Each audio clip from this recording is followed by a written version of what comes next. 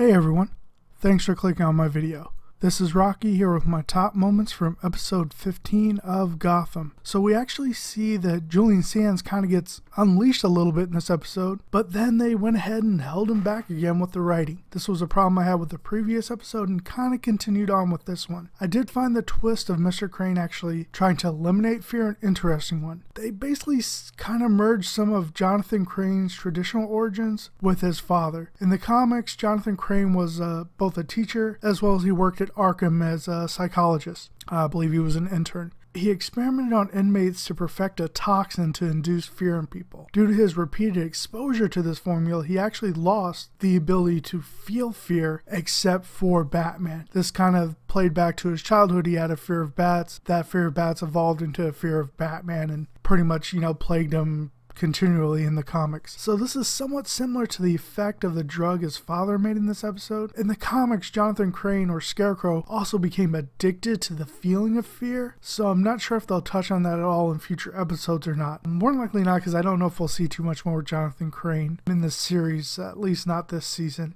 So Gordon is already kind of blowing it with THompkins with his no work PDA. I mean, come on, in last episode they pretty much went at it full on in front of the whole Gotham PD, and including Edward Nygma. They're all just staring at them kiss. It was a very creepy scene, but yeah, and then now he's like, nope, we can't do that at all. Kind of funny. And it did make for some great moments in the episode of Gordon kind of squirming and wanting to touch and kiss her and everything, but then wanting to hold back, and Bullock was just playing off on it through the whole episode, so really enjoyed those scenes. Plus we did get a mention of visiting the circus, so maybe this is going to tie into the Amazing Graysons from the comic. I don't know, it's been mentioned repeatedly that they're going to show the Graysons at some point on this show, so I think this is probably going to be that lead into that.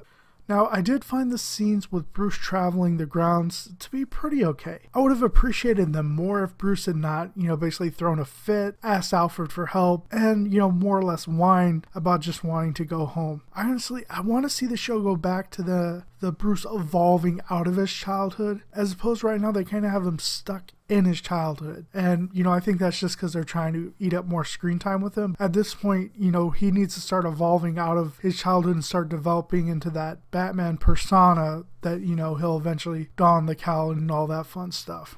So, Penguin actually getting the club was a nice touch, as his lounge in the comics became quite the meeting place for villains, as well as, for him to conduct plans with his minions and everything like that. It was a pretty popular hangout place in the comics. I honestly could have done without so much screen time dedicated to that little plot, though, they did have to tie up the loose ends from last week of Penguin escaping from Maroni and kind of deal with the fallout of that with between Maroni and Falcone. So again, understandable why that had to happen. I just felt they dedicated a little bit too much screen time to that. All in all, this was a pretty okay episode with a few really great moments, but overall nothing was really spectacular about it. The Fish storyline I felt was not needed, or at least definitely not as much as we got. I actually laughed when the leader of the prison revealed the only reason he was in charge was because of a tiny knife. I'm starting to wonder if her storyline is going to actually cross into the doll maker, as it was mentioned back in episode 2 that he's basically been capturing people to kind of experiment on, so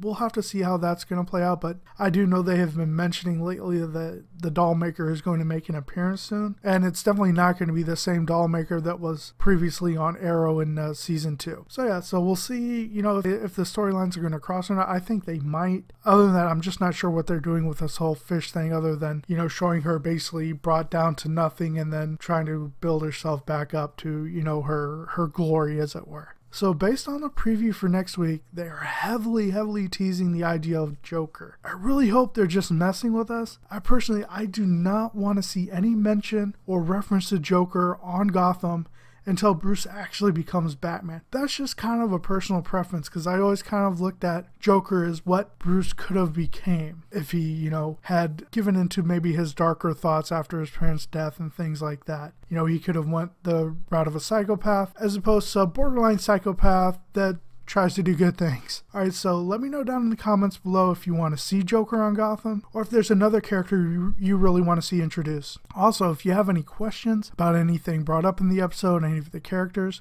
go ahead and put those down in the comments below as well. I'll be happy to go over that information with you. And if you've enjoyed this video, I'd ask you to go ahead and give me a thumbs up and go ahead and subscribe to my channel. That way you can receive alerts when I post a new Gotham video, as well as the other Marvel and DC videos that I'm doing at this time. And if you have gone ahead and subscribed to the channel already, thank you very much. I really appreciate you coming on board, and I hope everyone's enjoying the videos. Alright guys, all that being said, I hope everyone has a great rest of your day now.